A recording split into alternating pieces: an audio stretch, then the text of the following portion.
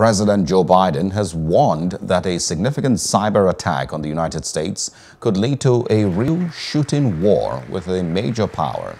It comes as the U.S. has accused China of being behind cyber attacks on Microsoft's servers. Biden's latest remarks are directed primarily at Russia. But I think it's more likely we're going to end up, if we end up in a war, a real shooting war with a major power, it's going to be as a consequence of a cyber breach of great consequence. And it's increasing exponentially, the capabilities.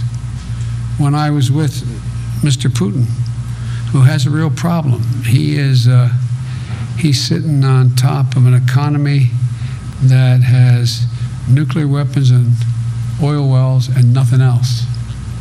Nothing else. Their economy is what, the 8th smallest in the world now? Largest in the world? He knows he's in real trouble, which makes him even more dangerous in my view. Never ever going to know.